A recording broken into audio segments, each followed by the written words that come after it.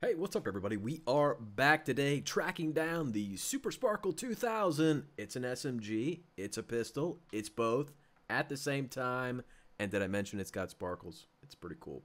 So, we're at the complex, it's noon, let's go track it down.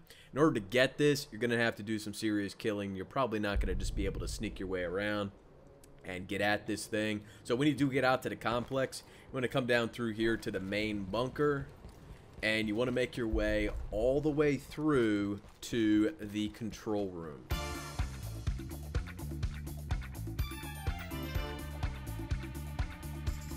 Once you get here into the control room, you want to make your way up here to the left.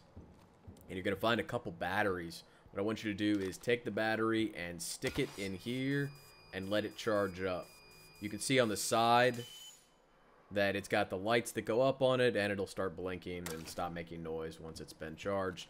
Take the battery, bring it down here, set it on the ground, and then you're going to grab one more, stick it in here, let it charge up, and then carry it and set it down here. Alright, once you have them, you're going to pick one of them up, and you want to head back the way you came.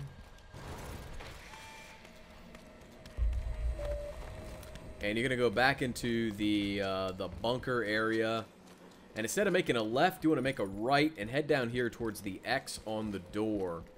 Once you pop in here, if it's your first time through here, this door is going to be closed. So you're going to need to come up here, through here, and then drop down. And as you get down here and hang a right, you're going to see that there are 3 power slots over here that need batteries put in them. So just stick the battery in this one. Yeah, there's another battery here. So we're gonna grab this. That's why we didn't have to grab 3 batteries at the last area. Alright, now all you need to do is go all the way back to the other side and grab another battery. Before you do that, I would suggest you press this button.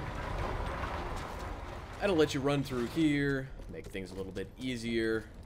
And we will just run back over to the power station.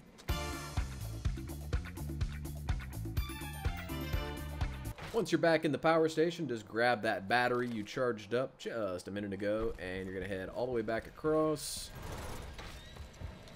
Again, as you can see, this is kind of through the main areas, the main interior areas of the level, so there's definitely some, not something you can easily sneak your way through. I mean, you probably could, but why?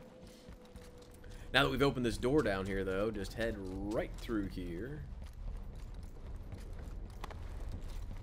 And drop your battery in there. That is going to activate this panel here. Press the panel and head all the way to the back. Oh, there they are. There they are. Look how beautiful they are. Oh, they're beautiful. They sparkle. They couldn't be more beautiful. I mean, it's almost something like you don't even want to pick them up, do you? You don't want to see what they are. You just want to let them sit there and sparkle. I'm just kidding. We're going to grab them. All right. So we will grab this.